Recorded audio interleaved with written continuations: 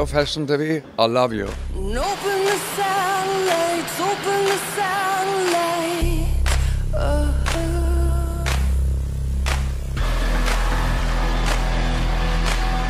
The motto of the collection was, from the beginning, I will never be your perfect puzzle. Means there's something not perfect, and it will never be perfect, and it will never fit to your imagination.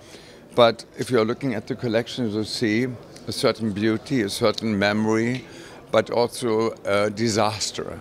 It starts with a color of concrete and dust.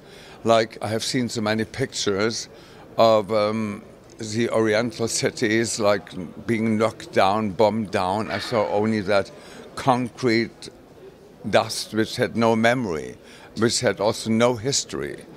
And then I started to put flowers on those walls of concrete.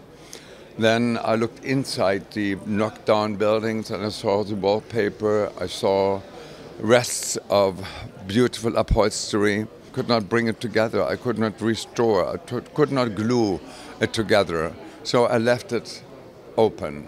So now you see, and it's done in craftsmanship, is this very like haute couture. You see that it's, that everything is open, that the wall is transparent, that you can grab through what was a surface. And you can look also underneath the surface, which is in a way very poetic, I think. Sometimes there is a beauty in the destruction, and that's what I would try to keep. Open the satellites, open the satellites. Sometimes the collection would look like a winter collection because I had all the winter checks and beautiful colors, but they're done in silk and linen. All the prints look like a little bit like a Sigma Polka painting from the 70s, which was like ripped and transformed a newspaper.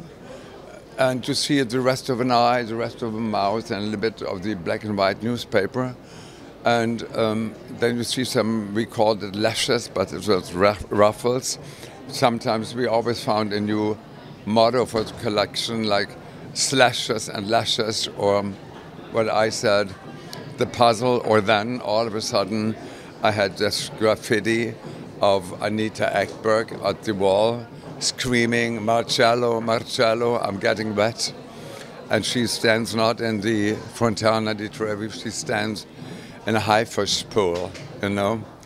And everything was a little bit like cynical or double-sensed, like our world is. In a way, many things which were familiar to us seem to become strange to us.